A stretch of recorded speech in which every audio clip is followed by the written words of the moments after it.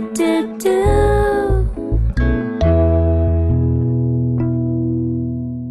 strict definition of an odor is a volatile emanation characteristic of a given substance.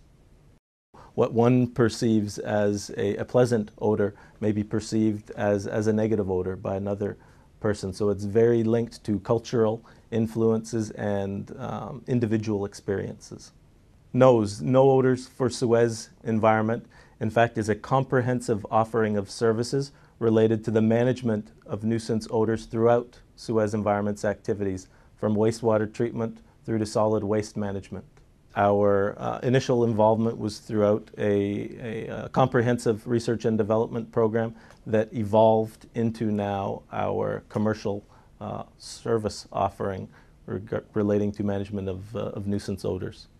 Today, I think our business of waste treatment is really in the course of a revolution, moving from a necessary cost towards opportunity for resource. And at the same time, the public has a greater environmental awareness, and we're seeing increasing urbanization around our facilities. So it's really creating a climate of opportunity, if you will, for the management of nuisance odors.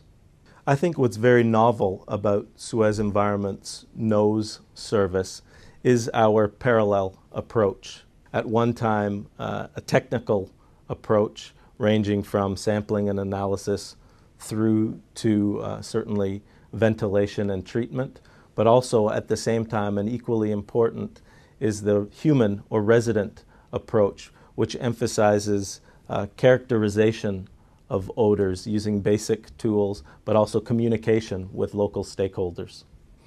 One very novel and useful tool is the odor wheel, which SUEZ Environment developed in collaboration with UCLA, which works along the principle to associate a perceived odor with a known and recognized odor in order to establish a common language between experts in the field and local residents.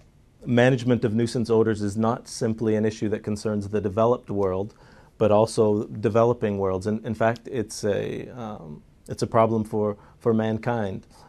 Everyone wants to be comfortable in their local surroundings, be it whether at home or at the workplace. So in fact, yes, we have reference projects around the world. We've done projects in China, for example, at the SKIP project in Shanghai, which is a large-scale industrial wastewater treatment facility dealing with nuisance odors related to the petrochemical industry. More and more, we're talking about the vision for our wastewater treatment plant of tomorrow, for example, and it's certain that the way forward is increasing integration of industrial facilities within their local environment, and that's certainly at the heart of the NOS service.